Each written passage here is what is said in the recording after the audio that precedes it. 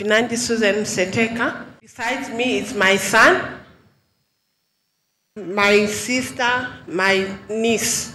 When I reached home, I found that my son was discharged from work and he was about to commit suicide. So I decided to come here. My name is Richard Museteka from Zambia. I've never been truly happy. He just needs deliverance.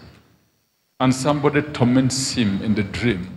Very true, man of God. When I was doing my military training, I would hear a voice, I would have a nightmare of, I won't disclose who, but it's a relative, telling me to get a gun, shoot myself. Man of God, I've been tormented by this. Too much. Very much, man of God. Because whatever was done, the house under the tree. Where we used to stay, my mother and my stepmother, there was a big tree and there was a house under. So this is the issue, sir. Forgive yourself. And this is where you see that you are being tormented, you are arrested, and you see, it's true, man of God. It's true, man of God. Come for it. It is good that you have brought him. And he's a good boy. In the mighty name of Jesus, lose your grip. Lose your grip. You cannot kill him. Now, I give him to Jesus. This mighty deliverance going on for Brother Richard.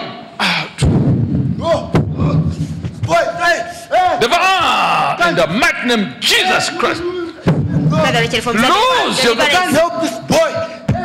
Can't help this boy. Let's come and take care of his mother. I don't want. This boy is a great father. I don't want.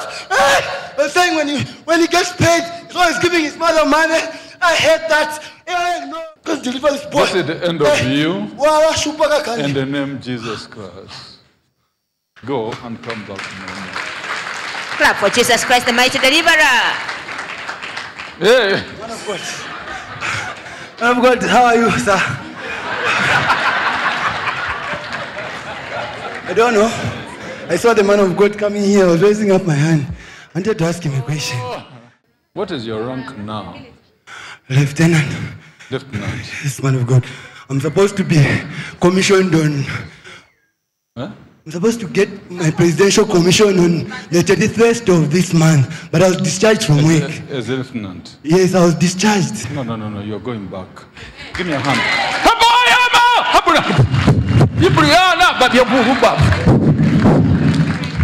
Deliverance going on for the entire family, mother, auntie, and the son.